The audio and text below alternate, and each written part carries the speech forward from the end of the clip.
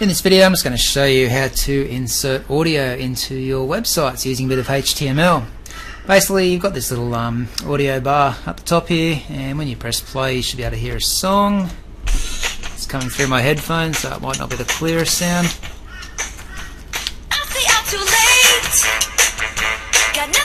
You get the idea, but you can play it, you can pause it, you can track through the song there, and you can also adjust the volume. Alright, so cool little feature to have, especially if you're working with audio in your websites. So to get started, just need to go into your account and create yourself an audio folder, and inside of that you need a sound file. In this case I've got one of Taylor Swift's songs and it's an MP3 file. And when you're working with audio in websites, HTML5 only recognises 3 audio types. They are MP3s, OGG or OGG files, and WAV files. Okay, so make sure your audio tracks are either MP3, OGG or WAV, otherwise they won't work.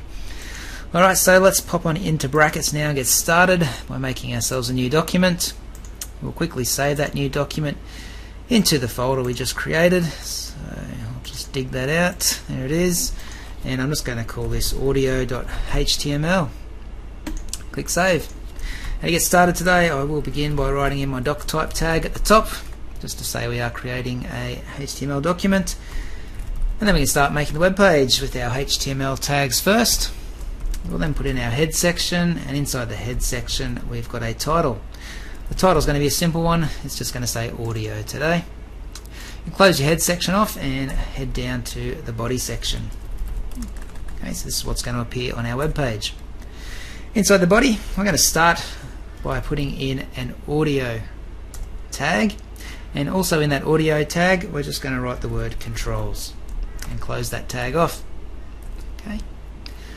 The last thing we need to do is just tell the computer where our audio file is located. So on the next line down, I'm just going to open up some tags and write the word source, and then write src after that. I'm going to write equals and simply click on the sound file that you've got saved in your account. You'll notice these %20 signs appear in the file name, and that's just the HTML version for a space. Okay, so don't be alarmed by those, leave them in the file name. Okay, and the last thing we need to do after we've told the computer where to find the audio file, you just need to tell it what type it is. Okay, so the type of file I've got is an audio file type, and I'm going to do a / and write MPEG. Okay, after that just close your pointy brackets. If you had an OGG file, you'd put OGG there. If you had a WAV file, I think you put WAV there as well. But as I'm working with an MP3 file, which is an MPEG file type, that's why I've written MPEG just there. Alrighty, so those 3 lines will put the audio track into your website. That's all we need to do. We've got our closing body and HTML tags at the bottom, so that looks finished to me. Press Ctrl S to save it, and I'll hit the live preview button just to give that a bit of a preview and make sure that it's working. Okay, so here's my website, and here's my little audio bar at the top. Press play.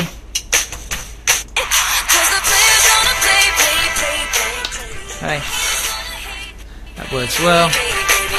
All the controls work nicely. Now one other thing you can do with this audio file, I wouldn't recommend it, but you don't have to show the controls. Okay, you can actually write in autoplay instead.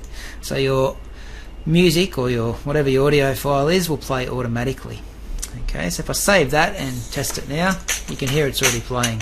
So you can have background music inside your website and just have it automatically playing. I wouldn't recommend that though. I would recommend that you have the controls there so your user has control of the sound file. Okay, they might be in a quiet location, or they might be at work or in class or something, and accidentally load your web page up and it'll have blaring music, which is not ideal.